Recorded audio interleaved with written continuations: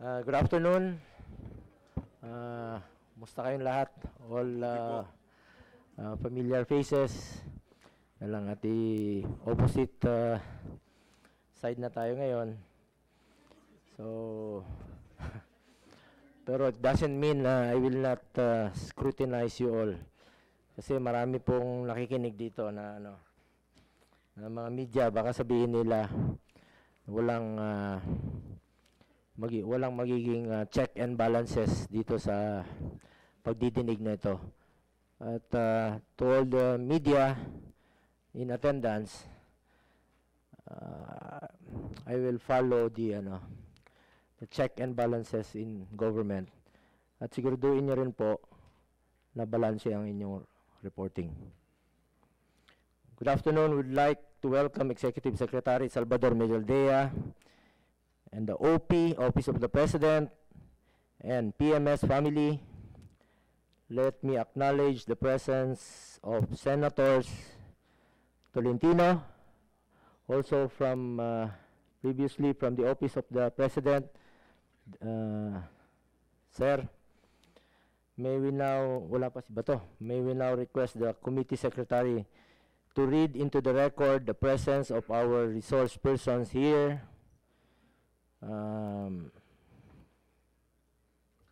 Good afternoon, Mr. Chairman and Senator Tolentino. For the proposed 2020 budget of the Office of the President, we have the following resource persons from the Office of the Executive Secretary. Executive Secretary Salvador C. Medialdea, sir. Senior Deputy Executive Secretaries Michael P. Ong, Deputy Executive Secretary Salina N. Hustol for Finance and Administration, Deputy Executive Secretary Alberto A. Bernardo for Internal Audit, Deputy Executive Secretary Ryan Alvin R. Acosta for Legal Affairs, Deputy Executive Secretary MacJill Bryant T. Fernandez for General Administration, and Undersecretary Ricardo P. Bernabé III. From the Presidential Anti-Organized Crime Commission, we have Undersecretary Jimmy L. Manabat. From the Philippine Center on Transnational Crime, Undersecretary Alan C. Gisihan. From the Presidential Commission on Visiting Forces, Executive Director Pedro Cesar C. Rambuanga Jr. From the Presidential Anti-Crime Commission, Chairman Dante Jimenez was here a while ago. And then from the National Coast Watch Council Secretariat, Executive Director Jose Luis M. Alano. That's all, Mr. Chair. We are here for the meeting of the budget of the Office of the President and the Presidential Management Staff. We will hear first your budget presentations, and then our questions will follow after each presentation. Let's start first with the Office of the President. Please proceed. Chairman Christopher Lawrence Go, Senator Francis Tolentino, fellow public servants, magandang hapon sa inyong lahat. It is my privilege to present the proposed budget of the Office of the President for the fiscal year 2020. The Office of the President provides administrative, advisory, consultative, and other support services to the President that enables him to effectively perform his duties as the country's Chief Executive. The proposed budget of the OP of the Office of the President for the fiscal year 2000 amounts to 8,201,000,000 pesos, or a 21% higher than the 2019 budget of 6,773,937,000 pesos. The proposed budget was formulated with the directives, policies, and priorities of the President in mind and the tools necessary to achieve them.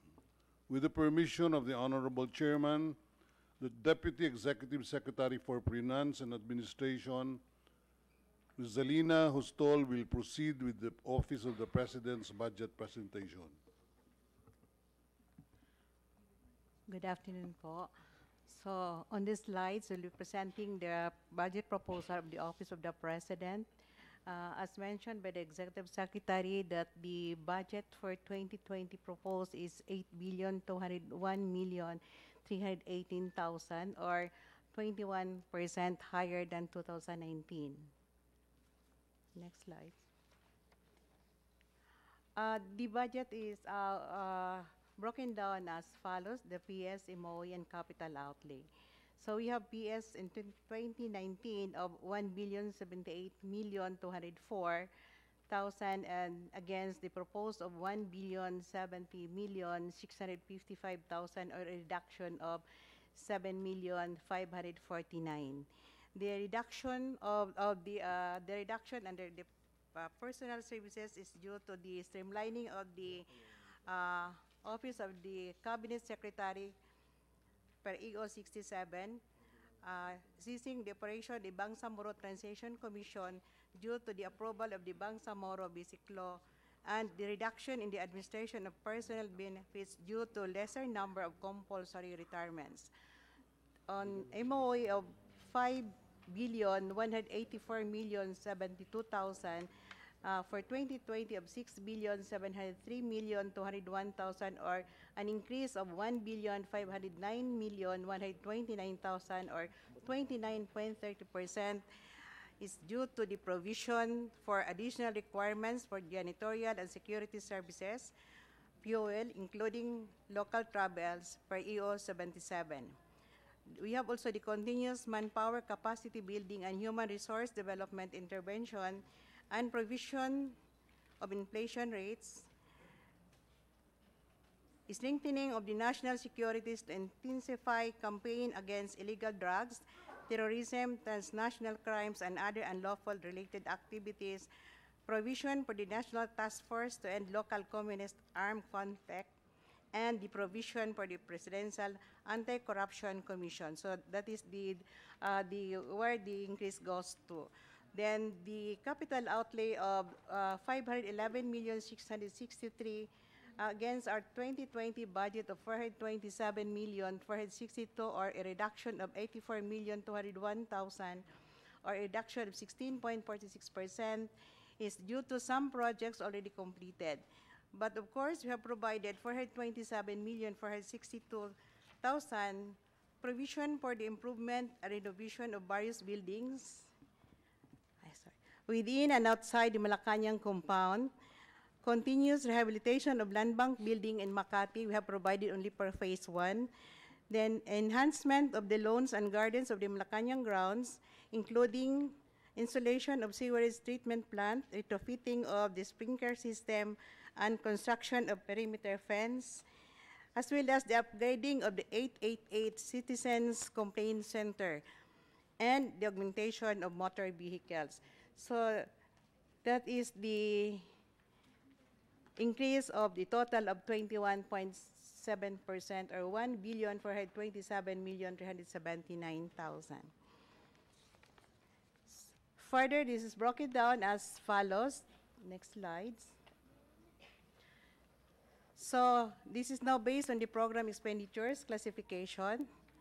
So the Presidential Oversight Program, which is 64.29%, the Presidential Advisory Program of 1.5%, Presidential Legal and Legislative Services Program of 2.12%, and the Presidential Executive Staff Services Program, or 13.55%.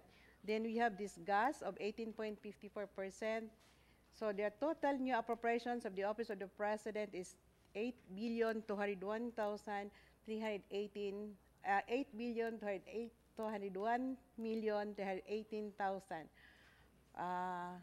plus the retirement and life insurance premium, which is constant, and the pension of 480,000. Pension this will be for the previous presidents, monthly pensions of the previous presidents.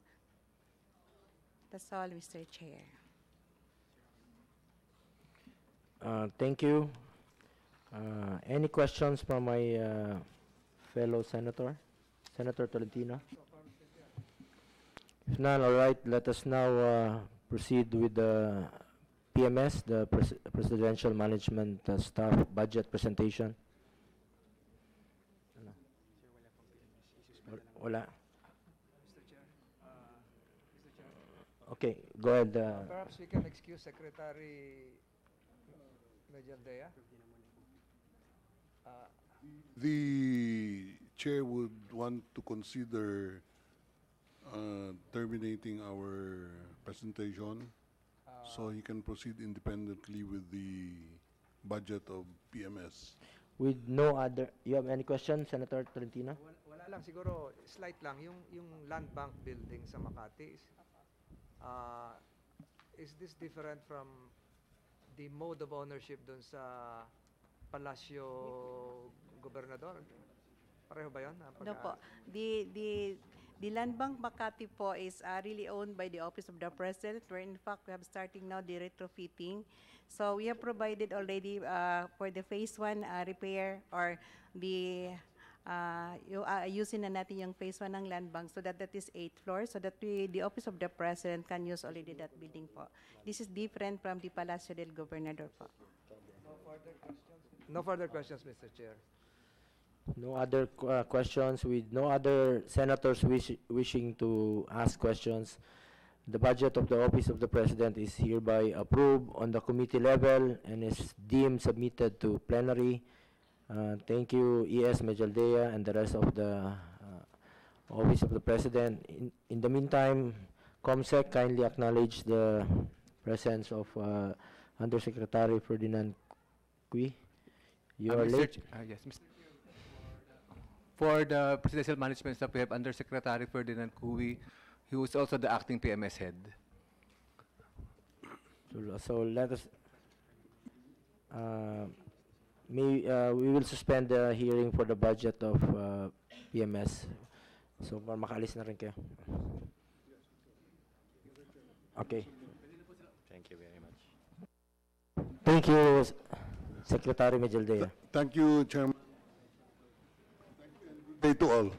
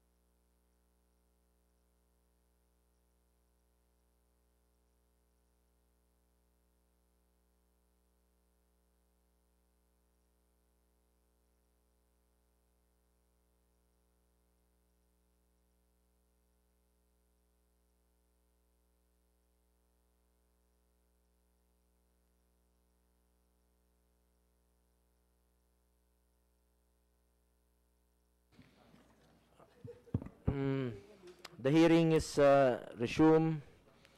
Let me acknowledge the presence of Senator Ronald Bato, the Rock, De La Rosa, Bato De La Rosa. Committee Secretary, please acknowledge the resource persons from the Presidential Management Staff. Mr. Chair, we have the additional resource persons from the Presidential Management Staff.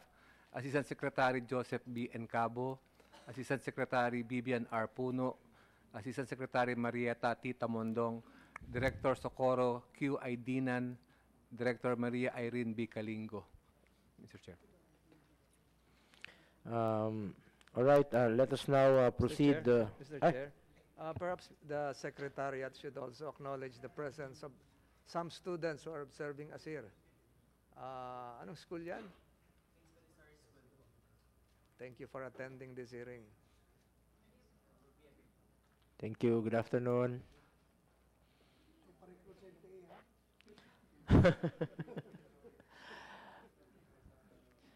Anyway, all right, let us now proceed with the PMS, the budget presentation of PMS. You may proceed. Good afternoon. Thank you, Mr. Chair, Your Honor, and Your Honors, Senator Francis Tolentino, and Your Honor, Senator Ronald Bato de la Rosa. Good afternoon po. May we present our 4-slide presentation on the PMS budget amounting to a total of 64.6 million pesos. To be exact, 654.568 million. At this juncture, may I turn over the floor to Director Doris Calino, our Director for Finance. Take it away, Doris.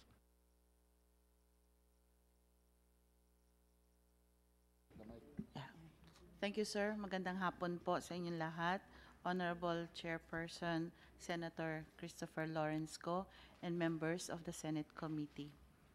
The PMS budget request of 654.568 million for fiscal year 2020 reflects the agency's continued focus and commitment to its mandate of providing responsive decision inputs and staff support to the Presidency, monitoring, evaluation, and facilitation work on presidential priorities, management of presidential engagements, and provision of Secretariat support to the Presidency. This is 0.59% lower than our fiscal year 2019 budget of 658.44 million. Mas mababa po than last year. The proposed budget of PMS for 2020 is allocated as follows. By expenditure item, 299.664 million for personal services, an increase of 45.128 million over the fiscal year 2019 appropriation. It will fund the salaries and compensation of 288 permanent positions and the newly created 101 contractual positions. For MOOE, 322.879 million, an increase of 68.12 million over fiscal year 2019 appropriation. This will cover the projected operating expenses of the disaster resiliency and service continuity centers in Cebu and Clark City. Increase in traveling expenses pursuant to EO 77, series of 2019, training expenses for both permanent and contractual positions, and dedicated internet subscriptions for our regional field units. For capital outlay, 32.028 million, a decrease of 117.124 million for fiscal year 2019 appropriation. This will be allocated for the procurement of motor vehicles per the Vehicle Fleet Replacement Program, procurement of ICT equipment and software as recommended by the MITHI or the Medium-Term Information and Communication Technology Harmonization Initiative, and the procurement of properties and equipment for the establishment of the DRSCC. Therefore, it is in this light, Honorable Chair, that we would like to respectfully request for the approval of the proposed PMS budget of 654.568 million for fiscal year 2020. Thank you. Any questions from my fellow senator? Senator Bato? This is not a question, Mr. Chair. I just would like to manifest na wala akong problema dyan. Ayos. Wala akong nakitang problema, Mr. Chair. So far, so good. Thank you, Mr. Chair. Thank you, Senator Bato de la Rosa. You have about 4 million decrease from your budget this year. How much budget did you request from DBM? Were there any budget cuts on your proposed budget? Yes, Mr. Chair. We proposed a budget that's higher than this, and this was reduced to precisely this amount, the 654.6 million.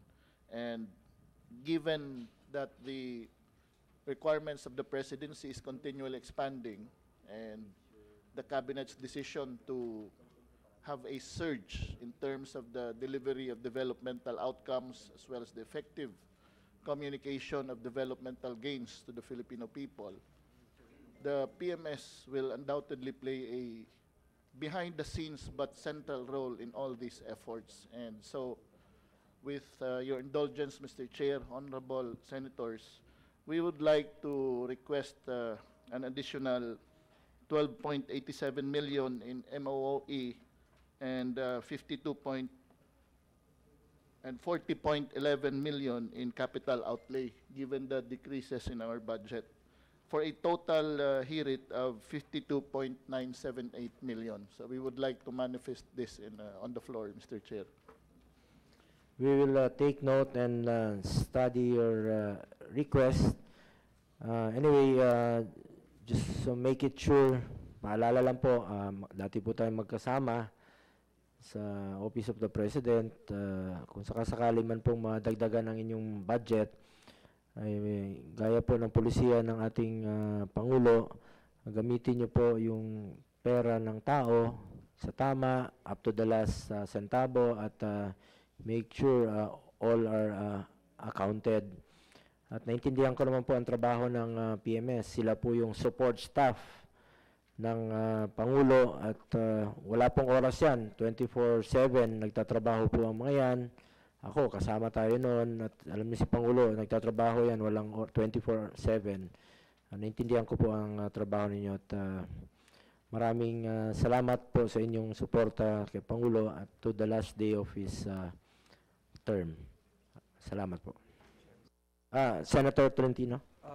During the presentation a while ago by Director Irene, you mentioned the presence of a disaster resiliency center in Cebu, in Clark.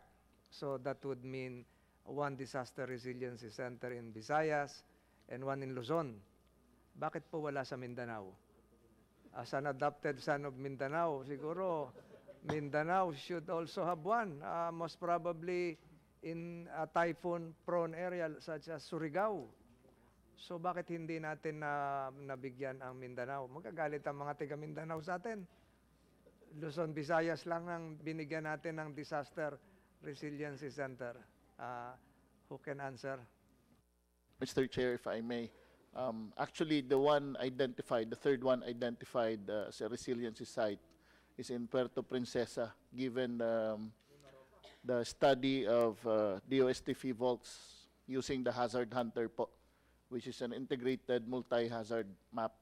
As for the island of Mindanao, sir, honestly, malaking debate po kung saan doon ilolocate given the Siguro, presence of... siguro sir, if I may cut you, Surigao is talagang calamity prone. Bagyo, lindol, lahat nandun na.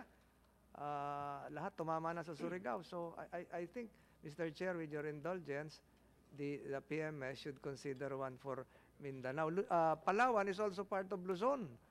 May Maropa. So no offense to our friends from Palawan, while they deserve one, kailangan din po magkaroon ng Mindanao. As an adopted son of Mindanao, I think this representation demands that Mindanao be part of your disaster resiliency conduit or centers. Salamat. Thank you, Mr. Chair. Duly noted po, and we fully agree. In fact, the discussions are still continuing, whether it should be in CDO, should be in Davao, or elsewhere. Merong iba nagsasabi sa Zamboanga. So continuing pong discussions, and we are basing it on the scientific data available, sir. Because the Hazard Hunter and the GeoRisk Philippines were just launched on July 16 this year. So it's quite new, and the sites are still undergoing study. And ang kaya lang po napili yung Palawan because of the absence of a fault line, and it's a very good site for database. Mr. Chair, for 2020, we will have one for Mindanao. Wala sa budget. Wala po sa budget namin, sir. We proposed it for inclusion in the DPWH's budget po. We will take note of it. Are there any more questions? Yung bang, Mr. Chair, thank you. Yung geohazard map na binabasihan ninyo, hindi ba lumalabas doon na pula banda yung sa Region 11, Davao Oriental at saka Kumbal area, hindi ba lumalabas? Kung yun lang ang babasehan ninyo, kasi nakikita ko yung geohazard map dyan pula yan banda, Oriental, Kumbal. I don't know kung na-consider nyo yan. Thank you. Mr. Chair, that's a good point po. Actually, maraming pula po sa island of Mindanao because the GeoRisk Philippines does not take into account only the fault lines. It considers also aside from the fault lines, the typhoon-prone areas, liquefaction-prone areas, flood-prone areas, storm surge-prone areas, and tsunami-prone areas. So integrated na po siya. Even landslide-prone areas, by the way, are included there. So it's already available, sir, sa dost.gov.ph website. And it's a very powerful tool for evidence-based decision-making and development planning. And Mr. Chair, in response to your statement po earlier, makakaasa po kayo that we will prudently and responsibly spend our budget in the service of the presidency. Yung mga katabi ko po dito, talagang medyo sa sobrang higpit ng mga to, mahirap makalusot yung kahit anong luho. So makakaasa po kayo, Mr. Chair. That has been the reminder of our president even before. Anyway, with no other senators wishing to ask questions, the budget of the Presidential Management Staff is hereby approved on the committee level and deemed submitted to plenary, taking into consideration the discussions today. Thank you, PMS family. This hearing is hereby adjourned. Thank you. Suspended. Thank you, sir. Thank Suspended. you. Thank you po.